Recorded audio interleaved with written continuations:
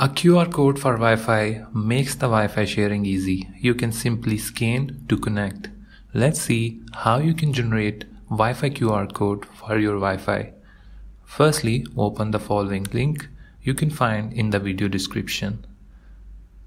On this page, you will find the following three options: network name or SSID, network type or security type, and password. Let's fill them out one by one.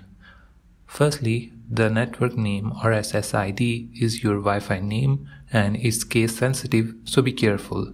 In network type, it's security of your Wi-Fi.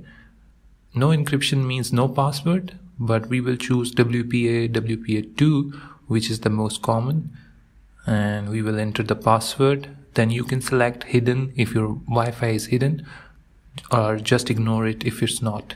In the second step, you can customize your QR code, which is totally optional. You can make the background transparent. You can change the background foreground colors if you want to. So I'm just testing the colors, but I will keep it default. In design, you can change the pattern, marker border, and marker center as well. I'll keep everything to default. Then you can upload your own logo or choose one from the menu. Remove the background of logo and also change the logo size. Then you can add the frame with a custom label if you want to. Then you can customize the font as well. In options, you can choose the quality of your QR code. Once your QR code is ready, you can finally hit the save button to save the changes. And once you hit the save button, it will give you 4 options to download your QR code, which is PNG, SVG, PDF, or you can simply print it.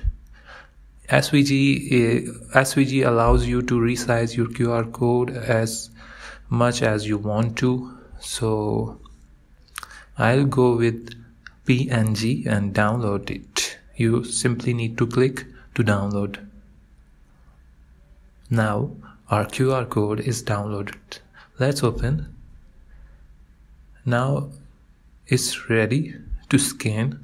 Let's scan it with iPhone. iPhone has a built-in scanner in its camera.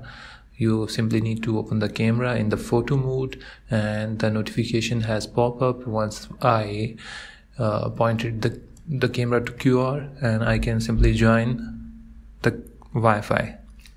You can always print your QR code on a poster paper and place it on a dominant place so you can scan to connect next time. Thank you.